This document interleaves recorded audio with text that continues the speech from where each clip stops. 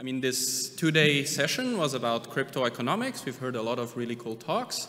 One thing I feel like we haven't heard much, and it's kind of one of the central things about economics, or what people like about economics, is saving money.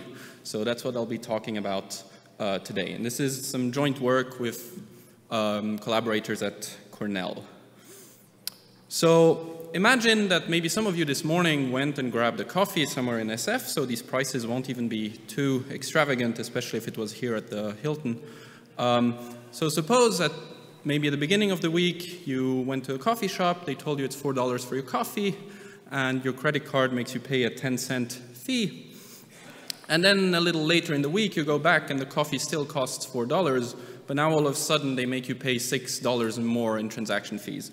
You probably wouldn't be very happy with this. It turns out that in Ethereum, things do tend to look a little bit like this. So if you sort of plot this isn't quite the transaction fee, it's actually the daily mining fee reward, but those are somewhat correlated. If you plot this over a period of somewhat more than a year, you'll see that there's like huge spikes in the amount of money you have to spend on transaction fees.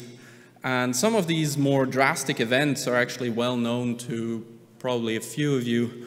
This first one here was when CryptoKitties started, and all of a sudden the network went completely crazy. People had to pay enormous amounts of fees to still get their transaction through. More recently, this even bigger spike here was this exchange called Fcoin that had people sort of do some kind of on-chain voting by sending transactions, and this also completely blocked the network for a little while. And this isn't unique to Ethereum, so you could look at even Bitcoin that doesn't have these same fancy smart contracts, and you'll see similar spikes in transaction fees. Interestingly, these spikes are actually somewhat correlated between currencies. So you can see that there's the same spike in January when CryptoKitties came out, another spike in July with Fcoin. Not sure exactly where this correlation comes from, but it's somewhat interesting to observe. So this kind of volatility in transaction fees isn't very good. It means you cannot really plan ahead. You don't really know how much your transactions are going to cost tomorrow. Maybe it's going to be 10 times as much as today. And I mean, ordinary businesses will face this problem as well, and they obviously don't want this for sort of prices to vary as much. So how do they usually deal with this? Well, one way is if you have, say, a physical resource, you're just going to try and stockpile it when prices are low. And for other types of resources, you might try to just buy some kind of financial instrument, like a futures contract or an option that sort of lets you say, speculate over differences in prices over time and try to sort of guard against these huge spikes in volatility. A problem is it's not very clear how you would do something like this with transaction fees. Of course, we could set up just a futures contract where, say, we gamble on what the transaction fees will be in Ethereum in a few months from now. But there isn't really a straightforward way that you can do this on-chain, sort of directly in the system today. And this is where GasToken comes in. So this is actually a mechanism, I must say, full disclosure, a fairly inefficient mechanism, as we'll see. But it actually lets you do something like this. So it lets you stockpile and trade Ethereum gas. And it's usable directly now in the network. We actually created a token out of this that is live that I'll talk about in more detail in the rest of this talk. So first of all, let me give an overview of how gas actually works in Ethereum. So if you have a smart contract, like the simple contract here that does some arithmetic, some hashing, maybe stores some values in global storage, the Ethereum virtual machine sort of specifies that each of these instructions has a specific cost, which is expressed in a sort of internal currency called gas. And some operations are more expensive than others, especially you can see that sort of writing to storage is a very, very expensive operation because this is sort of altering the global state of Ethereum that people then have to store over time. And so when a user wants to run a function in this contract, he'll create a transaction for this, and then just specify to the miner sort of what kind of price he's willing to pay for this transaction. And this is where a sort of implicit conversion between this internal gas currency and the real Ethereum currency, Ether, takes place. So usually you specify the gas price in gigawei, where wei is the smallest denomination of Ether. And so depending on how much you're willing to pay for these units of gas, this will determine how expensive your transaction is in Ether. And then miners, well, they can decide whether they want to include this transaction or not. Maybe there's other people who are willing to pay more Ethereum per unit of gas, and so they maybe just refuse your transaction. So then maybe you might have to sort of give more transaction fees to get your transaction through, at which point the miners might finally accept it.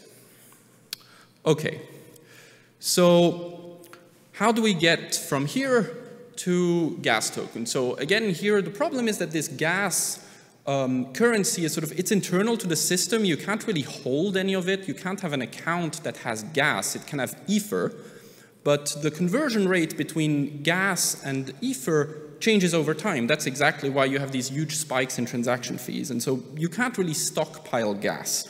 It turns out actually you can. Not in a very efficient way, and that's what I'll get to right now. So as I said before, there are certain things in Ethereum that are very expensive, and these are operations that change the global state. So the two main examples of this are writing to a contract storage or creating a new contract. This means that now all of a sudden there's some new information that everyone who holds a copy of the Ethereum blockchain has to store. So these operations are expensive to sort of avoid flooding the network or preventing DOS attacks. At the same time, Ethereum wants to incentivize users to clean up after themselves, so that if your contract isn't in use anymore, say, you'd want some incentive for people to delete their contract so that they don't just clog the network forever. And so what Ethereum does is that once you delete some storage that you no longer need, you actually get some refund, which can be used for the current transaction that you're sending to the network. And so this is exactly what we do with GasToken. At some point in time, when gas prices are relatively low because the network is maybe underutilized, we'll have a contract that you can tell to write a whole bunch of basically garbage into storage, and this won't be very expensive because gas prices are low. At a future point in time, well, all of a sudden transaction fees go through the roof, but you still want to do some work on Ethereum, you can now call this contract and tell it to release this storage that it accumulated over time, and you can use all these gas refunds that are now actually worth way more money because the gas price went up, and this can actually refund up to half of the cost of the transaction that you're currently operating. It's not quite 50%, we'll get to that, but you can get pretty close. This main idea of sort of stockpiling gas as storage is actually something that had been around for a while. The earliest reference I know of this is attributed to Vitalik a while ago, a few years ago, in some GitHub issue. What we did that wasn't really, no one had really thought of doing before, is to sort of take this idea and make a token out of it. And the nice thing with this is that now you don't really have to do this whole gambling process necessarily individually. So anyone who thinks that the gas prices will rise in the future could start writing into the storage of our GasToken contract, and then you can start trading these slots the same way you trade any other ERC20 token. And so someone who suddenly knows that they're going to have a very expensive or a very heavy computation to do, and they know that the gas prices are going to be high, they could buy these gas tokens from other people who were sort of planning ahead and use these to get refunds on their expensive transactions. So that's how you'd end up basically saving money, and at the same time, maybe the hope also would be that if a lot of people start using these kind of mechanisms the same way as futures are used in real life for these purposes, that you could somehow try to balance, or get rid of some of these excess volatility in these transaction fees over time. So as an example, to maybe illustrate a bit how this happens, so suppose, well, you want to breed some CryptoKitties. The gas prices are relatively high at around 40 gigaways. This isn't actually that high anymore. At least when the price went really through the roof, it went, I think, up to 100 or even more gigawatt at times. But anyway, suppose now this transaction costs maybe about 250,000 gas, which I think is approximately what breeding a CryptoKitty actually costs. So this would cost about, I mean, at the time that I made these slides, I don't remember what the price of Ethereum was back then, but this would have cost about $9.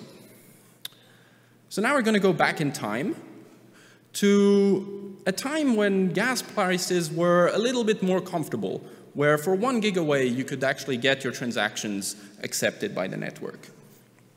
What we're going to do is we're going to call this GasToken contract and just tell it to sort of store a bunch of words into memory.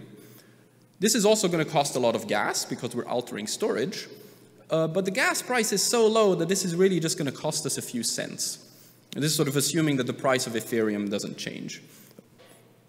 Now we're going back to our future contract where we're trying to breed CryptoKitties. But instead of just breeding CryptoKitties in this one transaction, we're going to also, in the same transaction, tell this GasToken contract to just release all of this storage. And this will actually give us a really big gas refund. And now all of a sudden, this heavy transaction, after you take the refund into account, will cost you around $5 rather than $9. So even if you take the whole system into account, you've basically spent about $5.2 instead of $9. And these are the kind of savings that you could expect to achieve with GasToken if you gamble correctly on the differences in prices of gas. So some details, you'll find more of these on the website we've dedicated to this token. We actually have two variants of GasToken.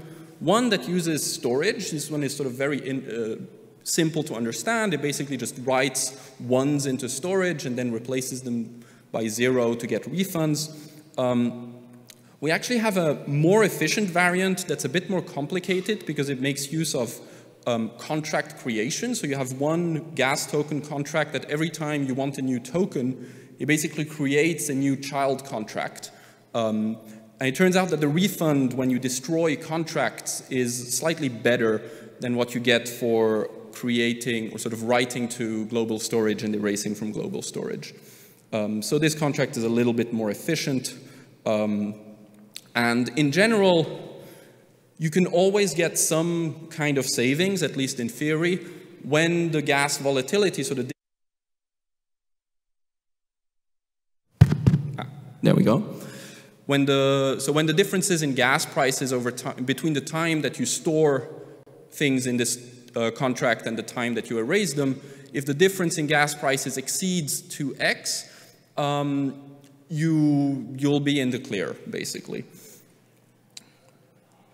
Yeah, we have some plots that I won't go into too much detail. Basically, they show that these two variants of the contract, there's a small regime where this difference in gas prices is between roughly 2 and 3.7, where this first simpler version is slightly better, but then for anything bigger than that, so especially if you look at some of these prior spikes that were maybe 100x difference in gas prices, there our second version is much, much more efficient, and that's the one that, yeah, we'd expect people to try and use.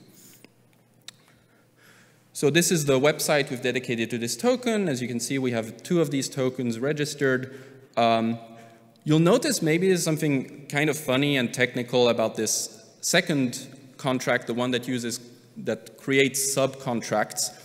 It has a very special address that starts with a lot of zeros. It turns out that among all the contracts that are not hard-coded in Ethereum, at least at the time that we created this, this was the contract that had the largest string of sort of trailing zeros. It's sort of, in some sense, the most expensive contract to create on the network. The way we did this is just offline by going through about 2 to the 14 nonces until we found one that gave us the right contract address.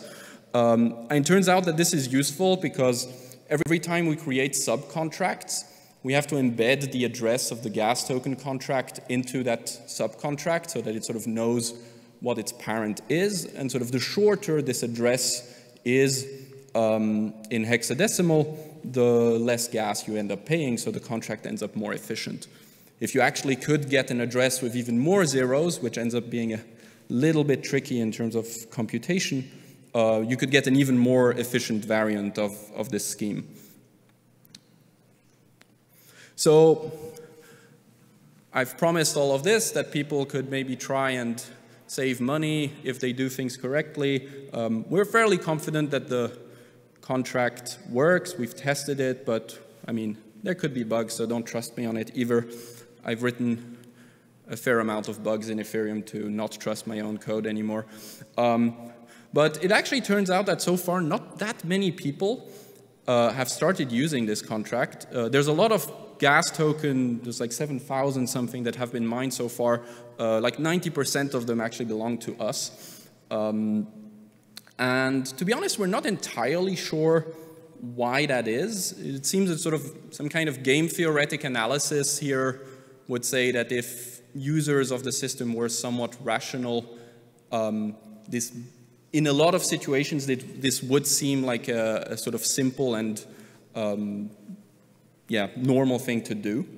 And there's been even some nice follow-up work on this. There was a nice blog post by sort of showing how to turn smart contracts into so-called GasToken factories. So this is essentially if you're trying to do an ICO, how you could directly embed the ideas from our GasToken contract into your ICO contract. And there's a lot of other contracts out there maybe that could benefit from this. The best example maybe would be airdrops. So these are sort of token creators that just decide to send tokens to a whole bunch of people on the network. And here, if you know, for instance, that you're going to do an airdrop sometime in the future, well, you know that you're going to be spending a lot of money on transaction fees because you're going to be doing a lot of transactions. And if it's going to be a very big airdrop, you can probably also, you might know that the gas price will just go up just because you're really overutilizing the network. So if you sort of know that you're going to be doing something very, very heavy like this at some point in the future, well, there's really an incentive there to just start stockpiling some storage ahead of time to get this nice gas refund. And you don't even have to use GasToken, I mean, our contract to do this. You can just do this by yourself as well. As I said before, the only thing that GasToken really adds to this is this nice ERC20 mechanism on top of it, where people can just sort of exchange these storage slots or sort of trade them with each other. Interestingly, we actually got some sort of backhand evidence that there are arbitrage bots out there that are using sort of similar techniques to GasToken. They're not using our contract itself, I think just because they want this to remain somewhat stealthy. But this is also actually an example where it makes a lot of sense that they're doing this, because arbitrage bots are essentially trying to run transactions all the time as soon as they see an opportunity to sort of front run some exchange transaction maybe and make some money. And so if they can lower their transaction fees even by a little bit, it just sort of extends the margins they can make, or sort of which transactions are beneficial for them to front run.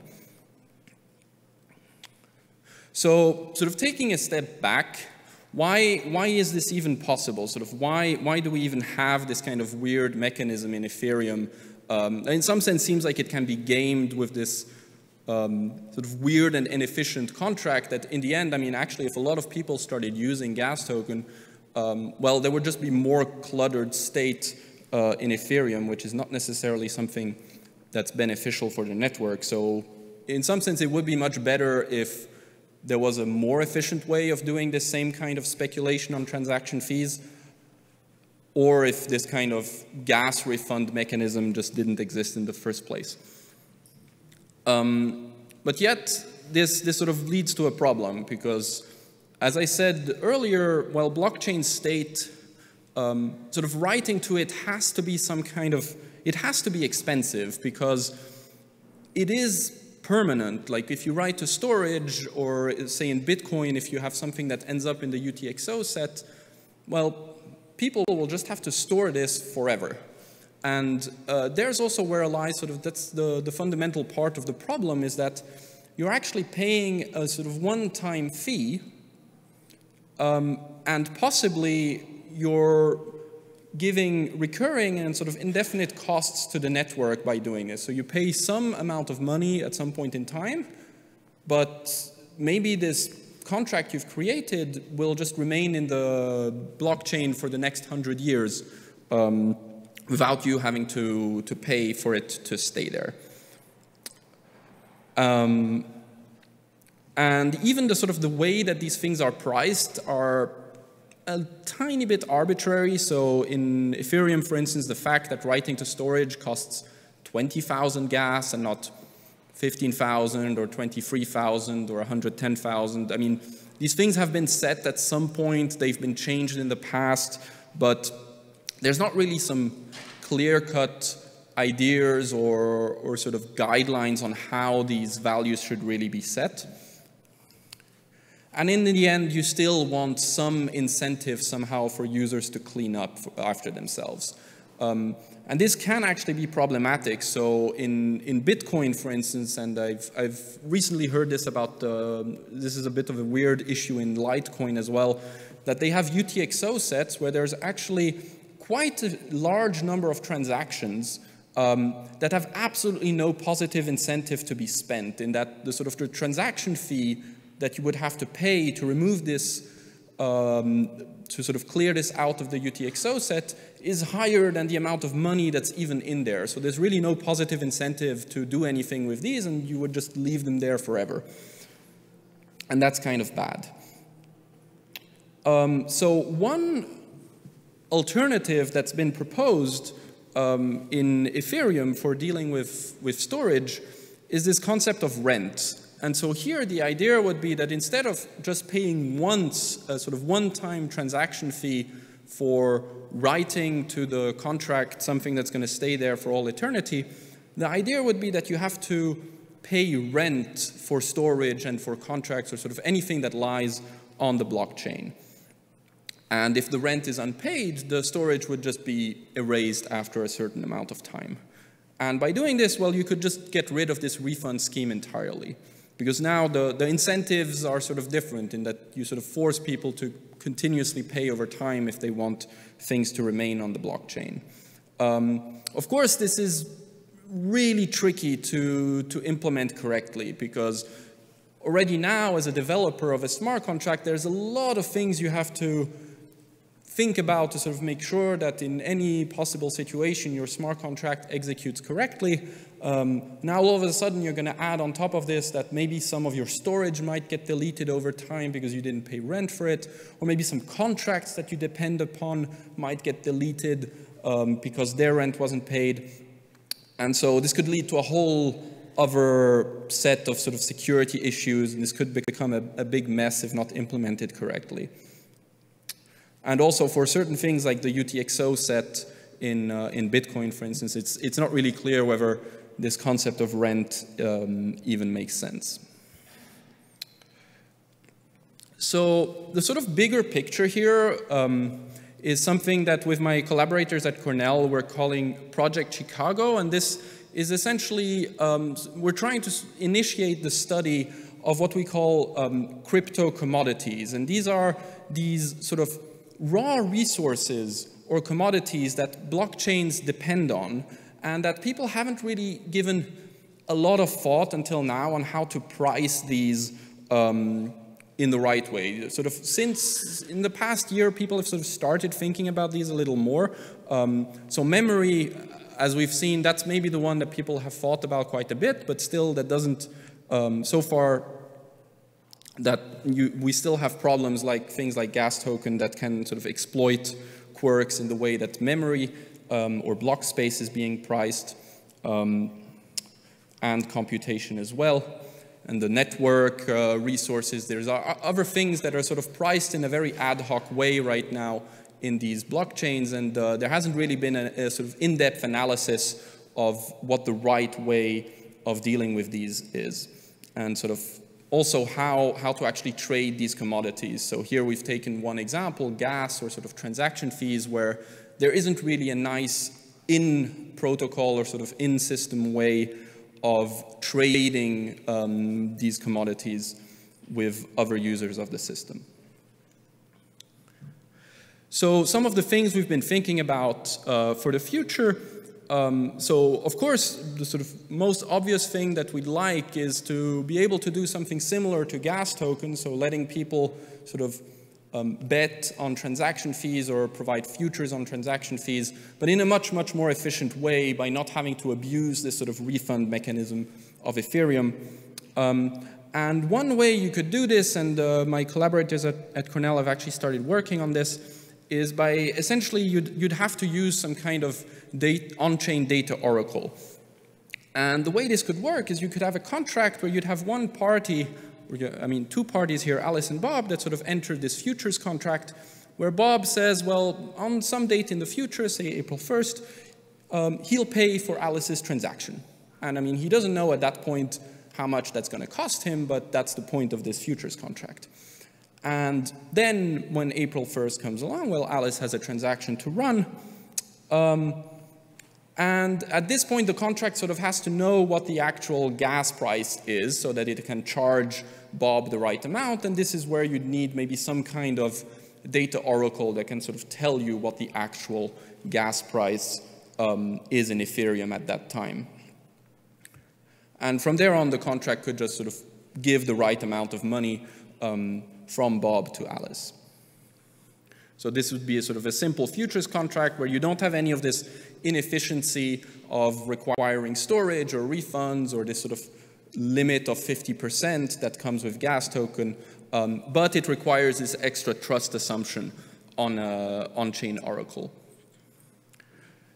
As I mentioned before, there's other crypto commodities that might be interesting to analyze, things like network costs or other costs associated with computation or storage. And another thing we've been quite interested in thinking about is how you could even sort of get futures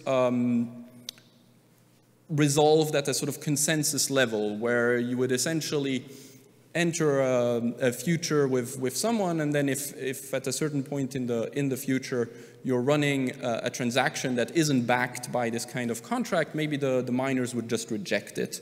But this would, of course, require a lot more work. This would require in-protocol changes, and these are also sort of, these kind of mechanisms really haven't been analyzed yet to figure out what the right approach would be. So if you want to learn more about this, we have a website dedicated to GasToken where you can read more about how it actually works and how efficient it is.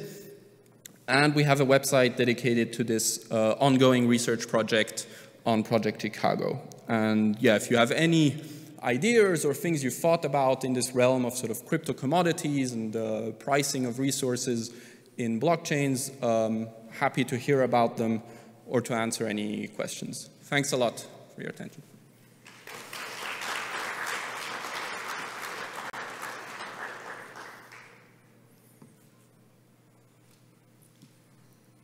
Cool. Well, thanks a lot for attending the event, and well, I don't know if there's anything planned right now, but enjoy.